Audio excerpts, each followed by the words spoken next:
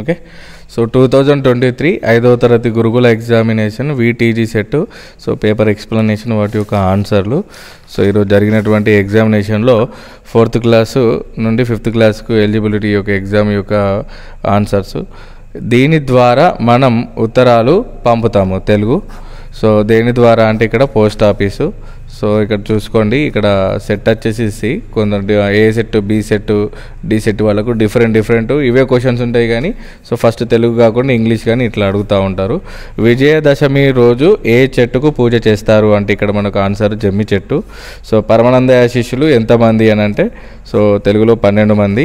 వేమన శతకము దేనికి సంబంధించింది అని అంటే గిట్ట వేమనకే. నెక్స్ట్ శతక పద్యాలు విద్యార్థుల్లో డాష్ పెంపొందిస్తాయి అంటే నైతిక విలువలు పెంపొందిస్తాయి. సో ఈ కింది వాణిలో సంశ్లేషాక్షర పదాన్ని గుర్తించండి అని అంటే ఇక్కడ జ్యోత్స్న. సో కథకు వికృతి పదం కథ. నెక్స్ట్ నరకాసురుని వధ జరిగిన సందర్భంగా ఏ పండుగ జరుపుకుంటారు అని అంటే గిట్ట దీపావళి. ఇక్కడ నాన్న ఊరికి వెళ్ళాడు, ఇక్కడ గీత గీసిన పదానికి ఏ కాలానికి చెందినది అంటే గిట్ట సో వెళ్ళాడు కాబట్టి ఆల్రెడీ భూతాకాలం ఇది. సో సీత పాట పాడింది, దీనిలో గీత గీసిన పదానికి ఏ భాష భాగము అంటే పాడింది అంటే క్రియ. సో నెక్స్ట్ దేశమును ప్రేమించుమన్నా మంచి అన్నది పెంచుమన్నా అనే గాయాన్ని రచించింది ఎవరంటే గురజాడ అప్పారావు గారు. నెక్స్ట్ గుడికి బహువచనం ఏంటిదంటే గిట్ట గుళ్ళు. నెక్స్ట్ ఈ క్రింది వాటిలో అచ్చుతో మొదలయ్యే పదాన్ని గుర్తించండి అని అంటే గిట్ట ఇక్కడ ఆదివాసి. పాడి అనే పదానికి సరిపోయే జంట పదం ఏది అంటే పంటలు, పాడి పంటలు. ఈ కింది వాటిలో మహాప్రాణాక్షరం ఉన్న పదాన్ని గుర్తించండి అంటే డంక. ఇక్కడ అల్పుడు అనగా అర్థం ఏంటిది అంటే నీచుడు. నెక్స్ట్ కనకం అనే పదానికి అర్థం ఏంటిదంటే కవిత్వం, కవనం. నెక్స్ట్ భారతదేశంలో 2వ అతి ప్రాచీనమైన సరస్వతి దేవాలయం ఎక్కడుందంటే గిట్ట Basara, Adilabad district. Next pin code నెంబర్లో చివర 3 అంకెలు దేన్ని సూచిస్తాయి అంటే కనుక సో మనకు తపాలా కార్యాలయం ఇది. సో పిన్ కోడ్ అదే ఉంటుంది కదా. త్రివేణి సంఘం అంటే 3 నదుల కలియక, 3 నదుల కలియక ఇక్కడ. నెక్స్ట్ ఇప్పుడు పార్ట్ బి వచ్చేసి ఇంగ్లీషు. సో ఇక్కడ చూడండి, pick the odd one out అంటే ఇందులో 4 డిఫరెంట్గా ఉన్నది. Washing cloth, folding cloth, ironing class, reading books. ఇవన్నీ క్లాస్ గురించి చెప్పినవి కాబట్టి ఇవన్నీ ఒకే విధంగా ఉన్నాయి. రీడింగ్ బుక్స్ అనేది డిఫరెంట్ కాబట్టి. Harini is a good girl dash likes to help others. ఇక్కడ సూటబుల్ ప్రొనౌన్ని చూడు అన్నాడు అంటే హరిణి అంటే అమ్మాయి కాబట్టి ఇక్కడ answer she pronoun. Identify the noun in the below given sentence. Ricky's father is always nice to us. So ఇక్కడ ఫాదర్ అనేది నౌన్ అవుతుంది.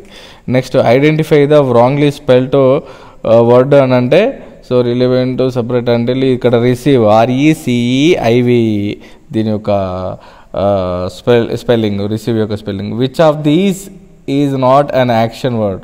సో ఇక్కడ యాక్షన్ వర్డ్ కాంది ఏది అన్నాడు, వాక్ అనేది నడుస్తారు, ప్లే సో ఇది కూడా యాక్షన్, సింగ్, వాజ్ అనేది హెల్పింగ్ వర్డ్ కాబట్టి డి అనేది ఆప్షన్ ఇక్కడ. నెక్స్ట్ సో ఈ పారాగ్రాఫ్ రీడ్ చేసి ఇందులో ఈ క్వశ్చన్స్ అటెంప్ట్ చేయాలి. One day Dronacharya the Pandavas and the Kauravas came to the forest with a dog for hunting. So suddenly the dog started barking and arrow came from the somewhere and struck the mouth of the dog. Another arrow followed it and another 7 arrows came one after other. So ఇక్కడ ఈ question, ఈ paragraph నుండి ఈ questions identify చేయాలి. Where did the ఆరో hit the dog. So ఇక్కడ the mouth, ఓకేనా. ఇక్కడ చూడండి, so struck and the mouth the dog. Next how many arrows అంటే ఇక్కడ మనకు 7 యారోస్ ఇక్కడ చదివినాం కదా, ఇక 7 arrows. Next choose the correct meaning of the word. Barking అంటే అరవడం కాబట్టి షౌటింగ్ ఇక్కడ, ఓకేనా. Next why did they go to the forest, ఎందుకు ఫర్ హంటింగ్ ఇక్కడ ఉంటుంది చూడండి, ఇక ఫర్ హంటింగ్. ఎవరెవరు వెళ్ళిరు అని అడిగింది. Who came to the forest. So Dronacharya ఉన్నది, పాండవాస్ ఉన్నది, కౌరవాస్ ఉన్నది, అందరు ఉన్నారు కాబట్టి all the above answer, okay. Next so read the poem and answer the following questions. Things said the robin, things said the joy. So sitting in the garden talking one day. So charging undara, okay done.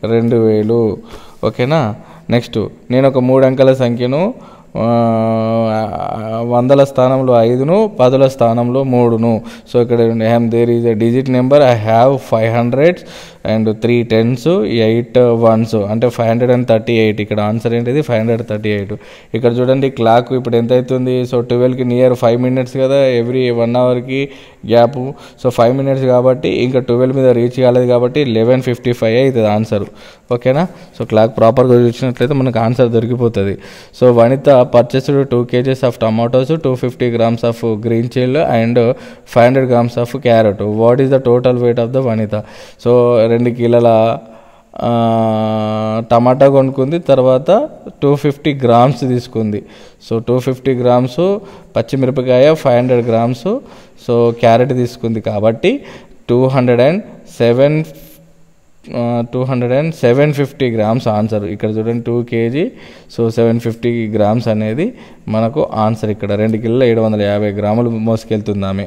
Next, so one of the third 60 notes books are used, then the number of notes books unused. So 60 బుక్కులలో ఆమె 1/3 వాడిందంటే గిట్ట, so 320 60. So ఇక్కడ 20 అని అంటే వాడింది కాబట్టి remaining 60లోకి వెళ్ళి 20 తీసేస్తే ఎంత 40. మనకేం రావాలి ఇక్కడ ఆన్సర్ 40 రావాలి. సో 1308. సో ఇక్కడ చూడండి 1308 కాబట్టి సి అనేది correct answer. So number name అంతే, అందులో ఏం లేదు. సో ఇక్కడ 2113 ఇన్ ఫిగర్. సో 2113 అన్నాడు కాబట్టి 1013 ఇది. నెక్స్ట్ ఇక్కడ చూడండి ఎన్ని ఫిగర్స్ ఉన్నాయి కౌంట్ చేసుకోవాలి. 1 2 3 4 5 6 7 8 9 10. సో టోటల్ ఫిగర్ డినామినేటర్లో షేడెడ్ ఫిగర్లు ఎన్ని ఉన్నాయి 1 2 3. సో ఇక్కడ మనకు 3/10 అనేది ఆన్సర్. ఇక్కడ 3/10 సి ఆప్షన్లో ఉన్నది. సో 1050 నుండి ఏమి తీసేస్తే 580 వస్తుందంటే డైరెక్ట్ 1050 నుండి 500 తీసేసినా కానీ 580 తీసేయండి 0. సో ఇక్కడ 15లోకి వెళ్ళి 8 పోతే 7. సో ఇక్కడ 9లోకి వెళ్ళి 5 పోతే 470. 7 ఉంది, ఆప్షన్ ఏ.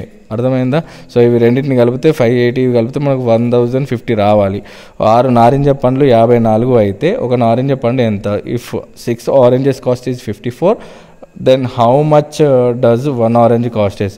సో ఇక్కడ చూడండి 6 9 54. సో ఒక ఆరెంజ్ కాస్ట్ ఎంత? 9 rupees.